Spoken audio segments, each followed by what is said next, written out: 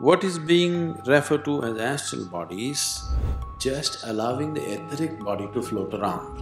It needs enormous sadhana for a person to do that. Getting the pranic body out and putting it back is easy. Etheric body needs much more sadhana.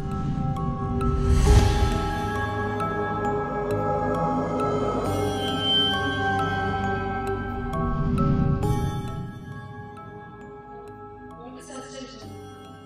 They say that you can just lie down on it. Not anyone, but people who experience Astral journey go out of their body, stay out for some time, and then come back.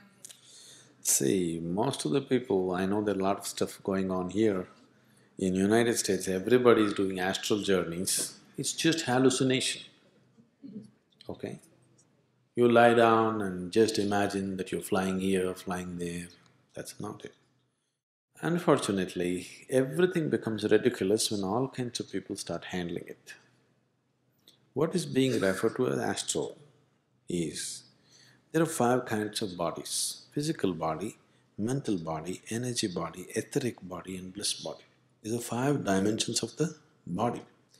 We are referring to everything as body in yoga so that you can understand it as a physical entity. Though the last two are not physical, still we are referring to it as a body because yoga is a method, not a philosophy.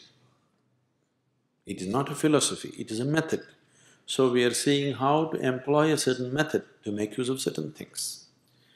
What is being referred to as astral body is leaving the physical body, mental body, energy body and the bliss body intact and just allowing the etheric body to float around. That means you can conduct your activity here because your physical body, mental body, energy body is intact. But just allowing the etheric body to go, that's a certain kind of mastery. You can't just psych yourself into it. It needs enormous sadhana for a person to do that. Compared to etheric body, pranic body is physical. It's more physical kind of presence. It's energy, but it's a physical energy.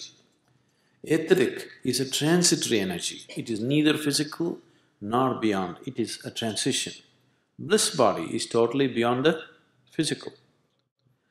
So, getting the pranic body out and putting it back is easy and it's a much stronger experience because a physical part of you goes out and gets back.